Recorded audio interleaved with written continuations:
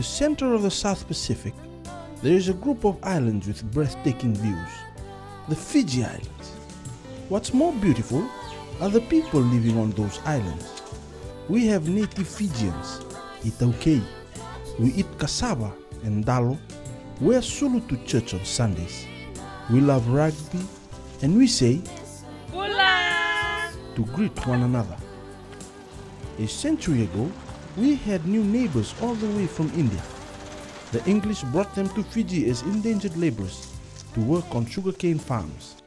They eat curry and roti, wear sari to Hindu temples on occasion. They love soccer and say Namaskaram to greet one another. Indians found Fiji as their new home and brought more of their families and friends. Now, out of 10 people living on the islands, 6 are Fijians and 4 are Indians. We Fijians have welcomed our new neighbors, but did not care to share the most precious gift of all. This is a story of sharing the gift and love.